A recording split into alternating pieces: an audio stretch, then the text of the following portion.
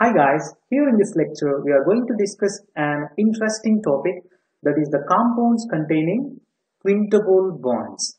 Okay, right, and we are familiar with the compounds containing quadruple bonds. Can you give the example for quadruple bond containing compounds? So the well-known example is rhenium dimer.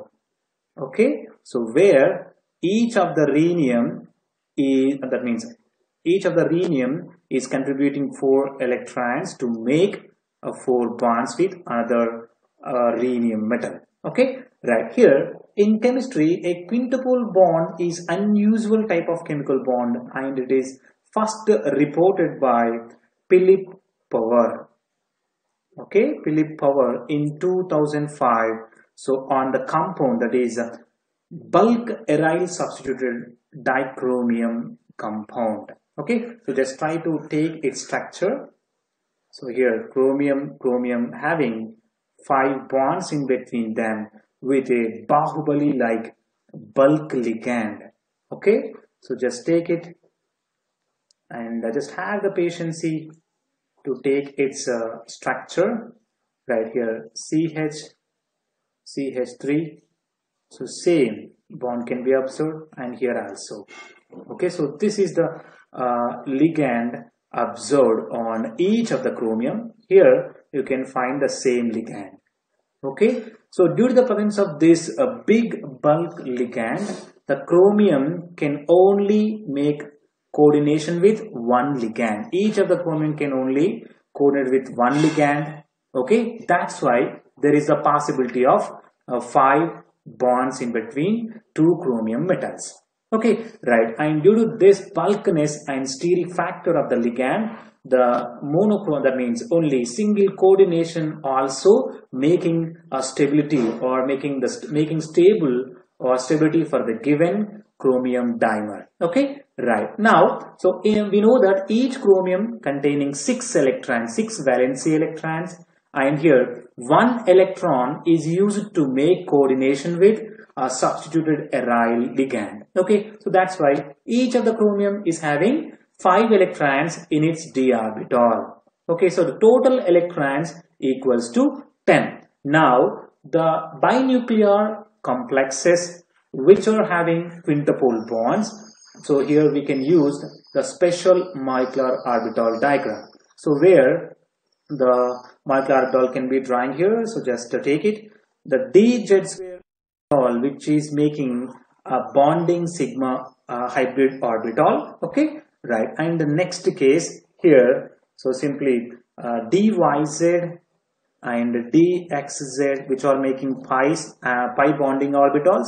Now so here dxy, dx square, y square which are making bonding hybrid molecular, that means delta orbital. Okay, right, and now so here we can see anti-bonding molecular orbitals as here, so dxy and dx square y square delta star, that is anti-bonding delta orbital. Now dyz and dxz, that is 5 star orbitals, and next one is simply dz square and sigma star. So this is the molecular orbital diagram, can be used for bimolecular compounds which containing quintuple bonds. Okay, now for the given chromium dimer, we have seen that 10 electrons are contributing from 2 chromium metals. Okay, so that's why just try to fill those 10 electrons here.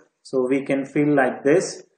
Now all the 10 electrons are filled in bonding molecular orbital. So no electrons in anti-bonding molecular orbital. Now by just using this molecular orbital diagram, so we can find bond order, so which we have the formula, that is half into number of electrons in bonding molecular orbital minus number of electrons in anti-bonding molecular orbital.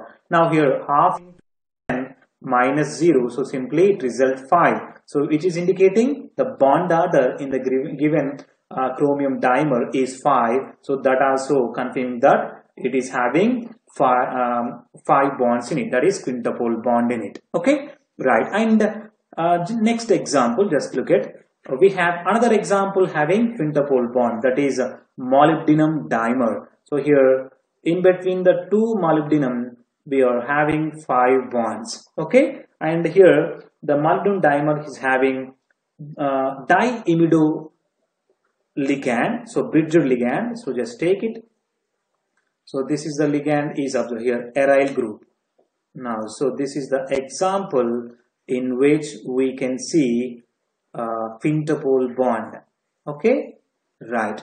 And here in both these quintuple containing dimers, that is chromium and molybdenum dimer, so and they are colored, so that is the color is just due to the transition between delta to delta star. Now by just using molecular orbital diagram, so what is the electronic configuration? We can say sigma square. Okay, sigma square and pi 4 and delta 4. Okay, so this is the electronic configuration of the dimers which are having quintuple bonds. Okay, right. And thank you very much. And if you are interested, just visit chemmasters.online website to get best online courses to get guaranteed success.